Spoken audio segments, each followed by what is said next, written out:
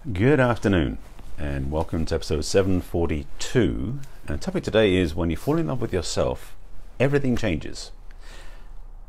And I think that's going to be pretty clear, and I can just sign off now, but I want to explain a bit more detail. I'll give you some clues, some tips and some guidance and some indications that might give you some clarity.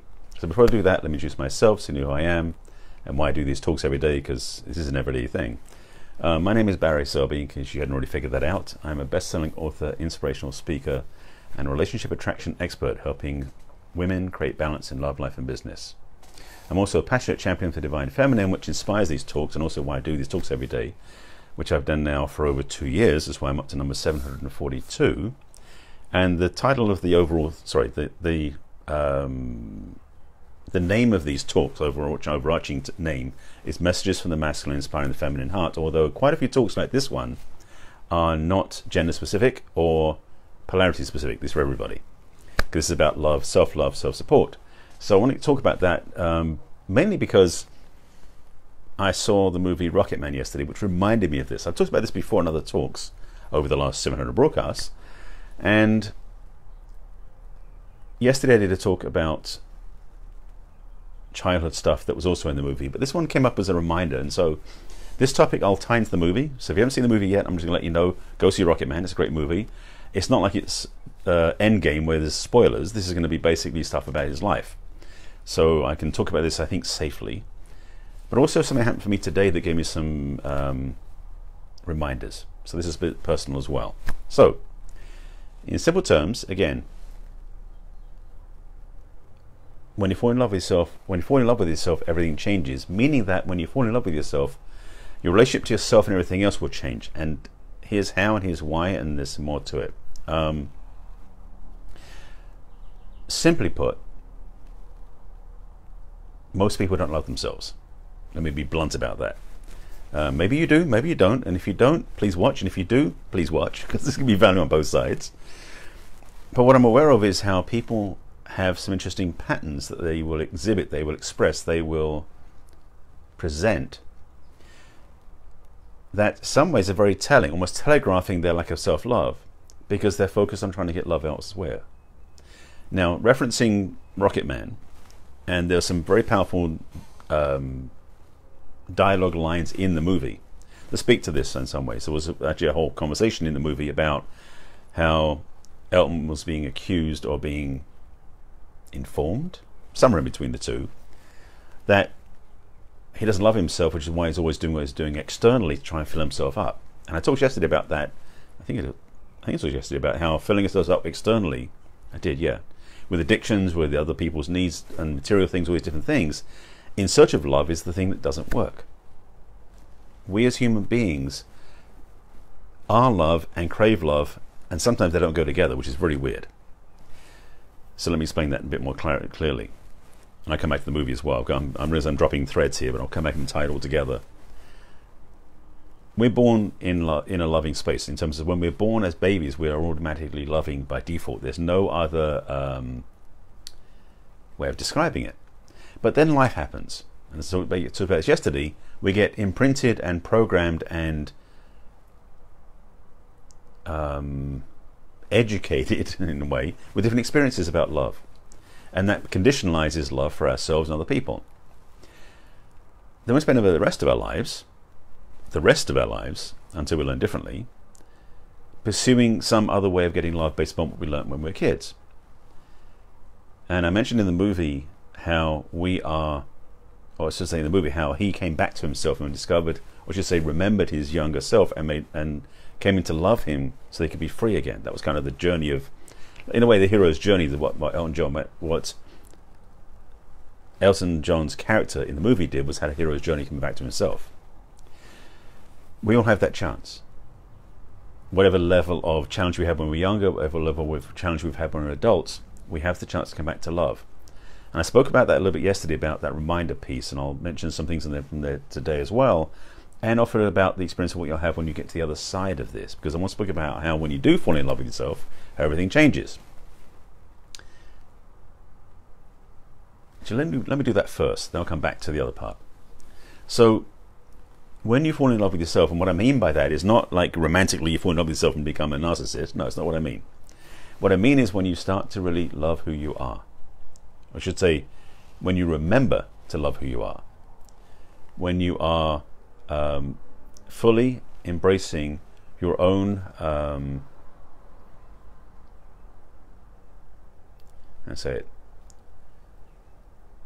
your own self-support, your own self-understanding, your own self-reliance, then everything changes. Because what happens is you become committed to your own support. You become committed to your own understanding. You become committed to your own well-being.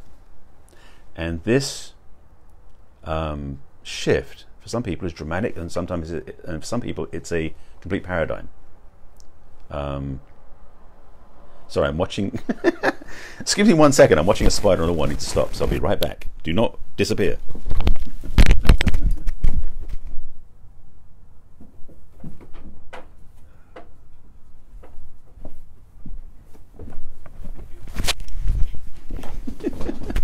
I know you're going, where did he go?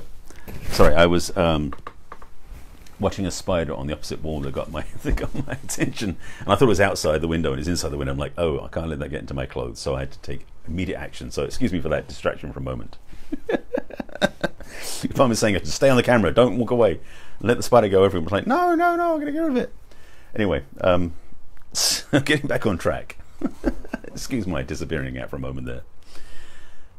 When you fall in love with yourself and you remember who you really are, your sense of resource that you have inside yourself is much more is increased dramatically. You become so much more I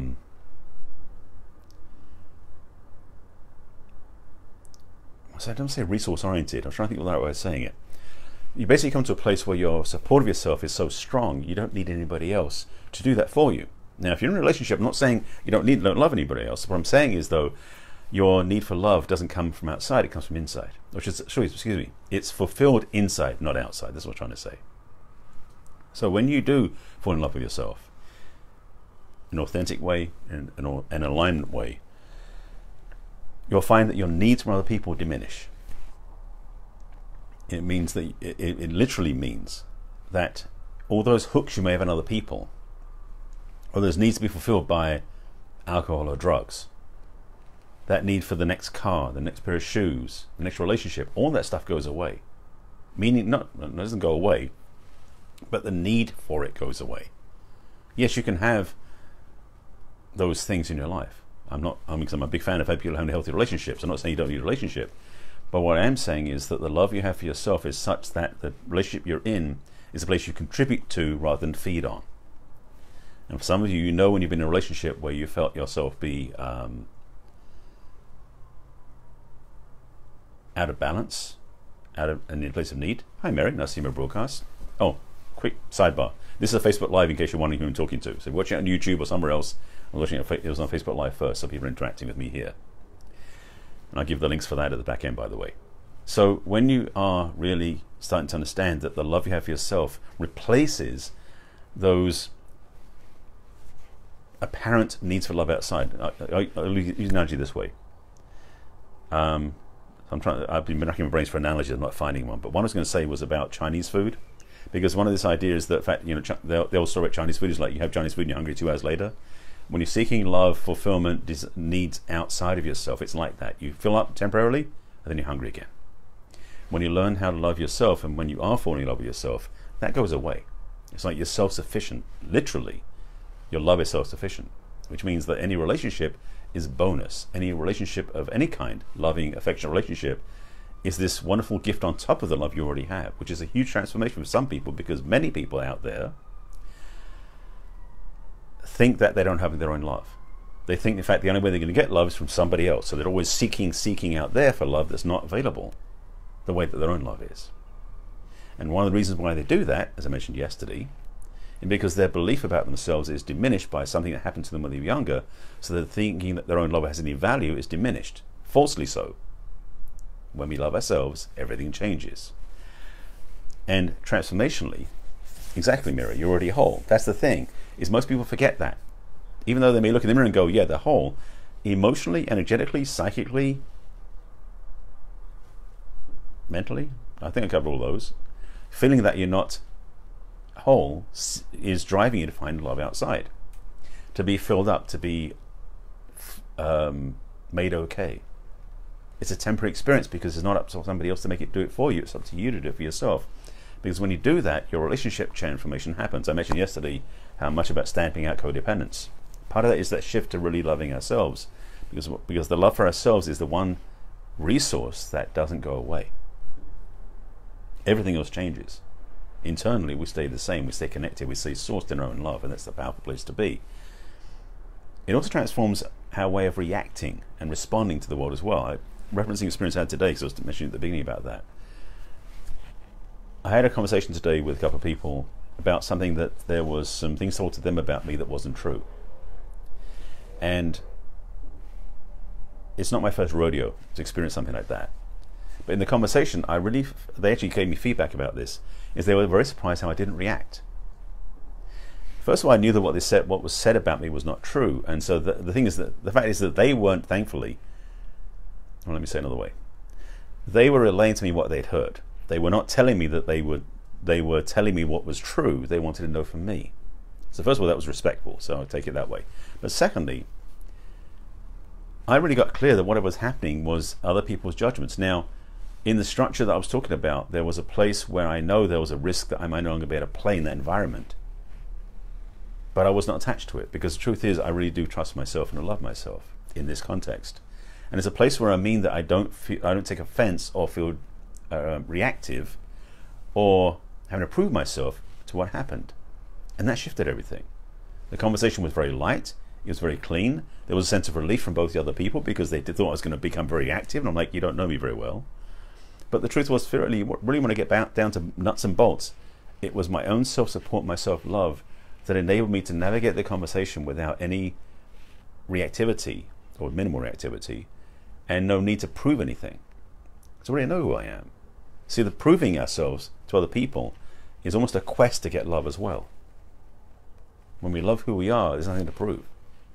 When we love who we are, there's nothing to get. Yes, it's fun to go out and play those things, but it's always from a place of overflow and enjoyment versus, oh, I'll hate it if I don't get that goal. So goal achievement, getting things done, relationships, achieving certain things are much less necessary for fulfillment, because you already are fulfilled. When you live in a place of love for yourself, when you care about who you are, when you appreciate those things in your life first, then those other things externally become add-ons, bonuses, gifts, celebrations of additions, sort of thing. So relationships aren't codependent, they're interdependent. And the interdependence means that you are full and complete, same as your partner is, and what you bring to each other is additive to each other. So the relationship is greater than the sum of the parts, to use a Gestalt term. And that understanding means that your relationships are much more fulfilling and much more whole and much more joyful, because you're no longer needing to get something from the other people. It's a really powerful place to be in love, on any level of relationship. It's good in business relationships too. When you are coming to a place where you're giving your gifts and sharing your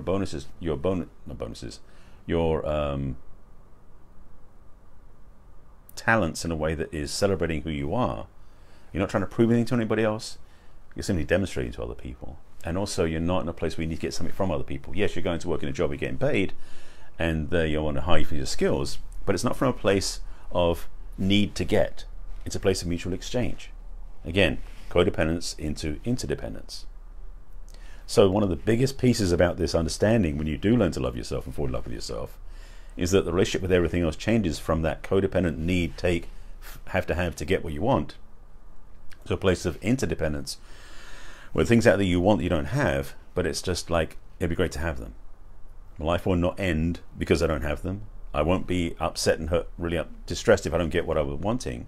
It'd be nice to have them. It's a shift from need and grabbing and lack to a place of overflow, abundance, and joy.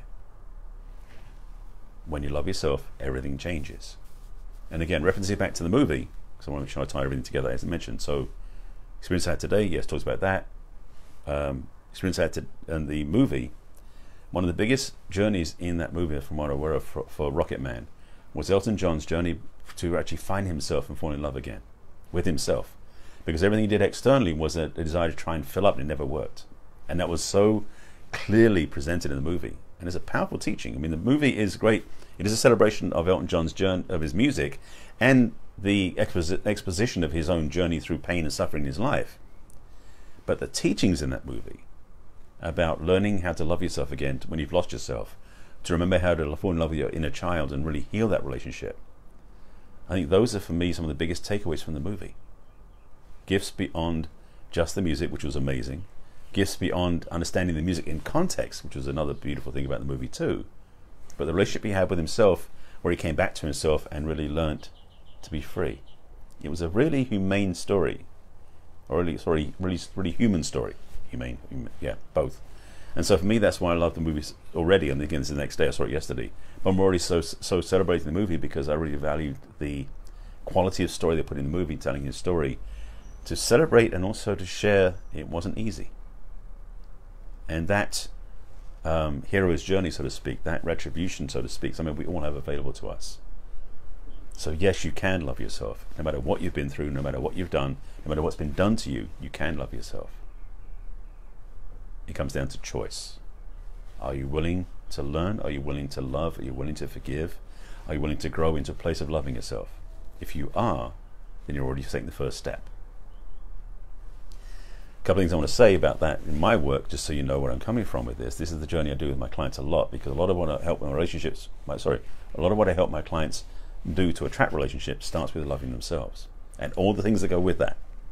So if you're ready to go deep with that work, then I'll give you a link in the comments so you can reach out for a discovery session with me so we can talk. I have a few other things I offer in terms of downloadable programs, audio courses, other things too, that will help you learn how to love yourself. But what I'm going to put in the comments is a link to a discovery session with me, because frankly, until we talk, I don't know what best to recommend to you. But if you really want to go deeper in this work, I recommend you reach out to me. So I'll put a link in the comments for a complimentary discovery session with me. We can talk and find out where you are, what you're looking for, and how we help you get there. If it doesn't work out, we don't work together. It's easy.